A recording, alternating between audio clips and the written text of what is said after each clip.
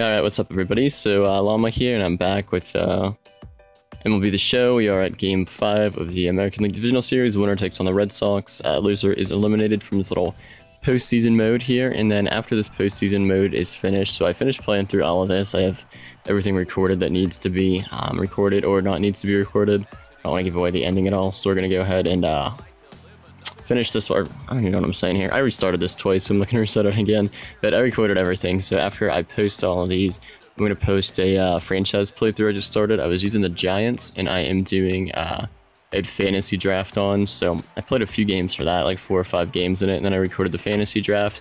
I tried to do live commentary over it, but it was like super boring, so I'll probably post it once I'm finished with posting all these videos. It's just so I think I drafted the first like 20 players, and then I just let the computer simulate for me.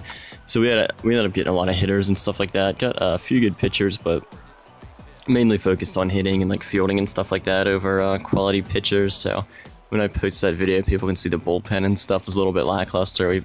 We've got enough stars to where I think our hitting more than makes up for our crappier pitching in that. So I think the video is like 10 or 11 minutes long, so I'll probably just talk over that one, or maybe speed it up a little bit so everybody can see where the picks were and stuff like that. But in this game, we are in the top of the 3rd inning. You can see we scored 1 run so far. 3-1 is the count to Ibanez, and I probably could be a little bit more patient here, but I don't know, I think I am. Okay, I haven't watched this thing in a while. So for whatever reason, I thought I swung and missed at that. I think I knew the result of this play, which maybe it's this one. Let's see. Yeah, that one I swing and I hit it right back to the pitcher, so goes off his leg, and they throw him out at first there. I knew I got out somehow. I thought I struck out for whatever reason, but apparently I just grounded one right back to the pitcher. So there was that, and we're going to go to the bottom of the 3rd. We've got runners on 1st and 2nd here, pitching with CJ Wilson. 2 outs. We get that one at 2nd base, and that is good enough to be the 3rd out there. So we throw that to Pujols, and we're going to get out of a little jam there. So yeah, I was watching, what did I watch? Painkiller Already the other day. I watched a bunch of it.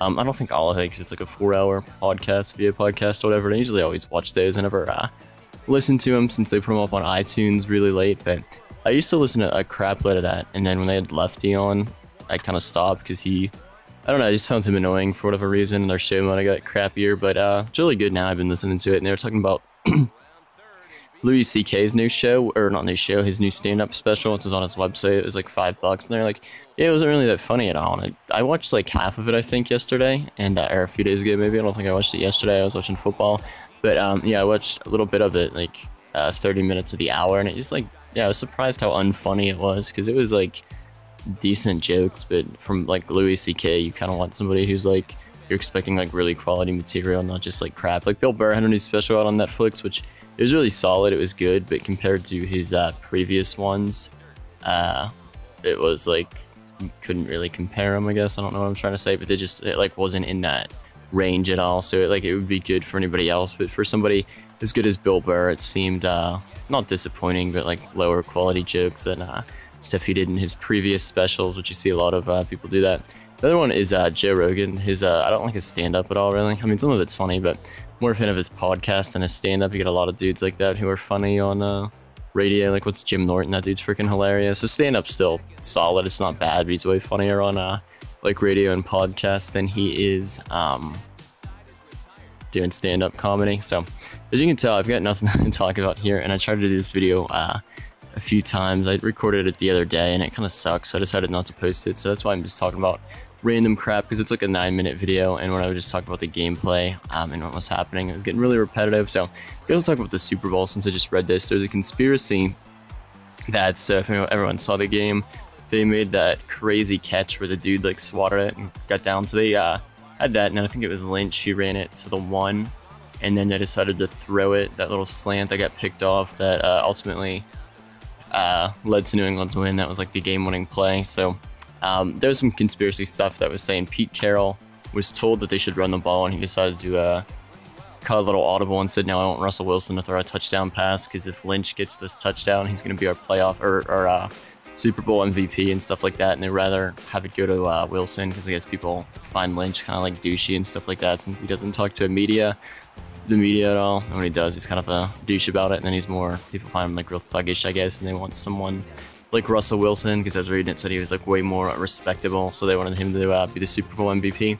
But I think the conspiracy is retarded just because, like I said, they ran at the play before, so it's like I don't think why would they run at the play before? If Lynch would have get in, he would end up getting the MVP award anyway. So I don't think they're gonna make a call like that. And I don't think they had time to think about that. I just think they thought everyone expects us to run here, so we're gonna throw it, and that was a stupid call. But you can understand it because there was what, like 20 seconds left in the game. They had one timeout. It was second down when they threw it and got intercepted. So even if they run it and don't get in, they're gonna have to call a timeout or hurry up and spike the ball, which is gonna kill about 7 to 10 seconds off the clock, and then they're going to have to.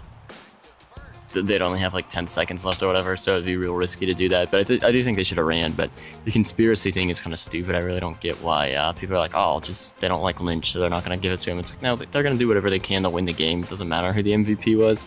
Although I thought Edelman should have got it instead of Tom Brady. Brady had 4 touchdowns, but he did throw 2 picks. He threw a pick that was picked off in the end zone, if not the end zone, like the half-yard line in the first quarter, which they had images of the dude who picked that off on Reddit after he caught the ball and came down. His arm, I'll see if I can find it and put it in the info. They just said he had a broken arm. The thing was like snapped, like it looked like it was just like a rubber arm, and they just like the bone just like completely snapped in his forearm. It was pretty gross. I think that's why they didn't show replays. You can always tell when an injury's bad because they're gonna try to stop showing replays. Like what was the college basketball dude like a few years ago? His like kneecap or whatever, the shin and his knee just like shot through the skin, and you could see exposed bone. Like that was disgusting, and they had to like try to stop showing replays of it and stuff because people were getting really sick. Which I don't know, that'd be crazy to have an injury like that, because that dude just like went down or whatever, and then he's like, oh, my leg feels bad, I think I broke it, and you look down and see bones sticking out. You'd have to be freaking the hell out. But I guess the dude in the Super Bowl, hopefully they could gave him some good anesthesia or whatever, something to numb the pain like immediately following that, because that's got to be one of the more horrific pains you can go through. There was another thing too. It was so some other Seahawks player had a concussion, I think it was, so we had to get back to the locker room. And they're like, yeah, even if the Seahawks win the game, he can't come back out on the field because of any NFL safety protocol rules. So if they would have won the Super Bowl, the guy would have had to stay in the locker room while everyone else celebrates because of the stupid rules. You're not allowed to talk to media if you've been diagnosed with a concussion in game. It's like, how retarded is that? It's like they could fine you whatever amount of money they're going to at that point. I just think that like that dude would just have gave a shit at all and decided to be like, F this, I'm coming out anyways if we win the game. But that wasn't what happened. And then yeah, so this game is over. Like I said, more in commentary, but I just wanted to get this one finished. We ended up losing. Who walked off? Josh Reddick for them walked off. So the new franchise won with the Giants. The fantasy draft will be up hopefully tomorrow. I'll get the first video up. So thanks for maybe later in the day. Depends when I put this one up. Recording it Monday night. So next video should be Monday or Tuesday at some time. I don't even know what I'm saying. So I'm going to end this now just because I am stepping over my own words here. I simulated the end. The Braves ended up winning. Well, I guess I'll leave it in here. The Braves win the World Series. I don't know who they beat. We'll see here. Some postseason once it does that.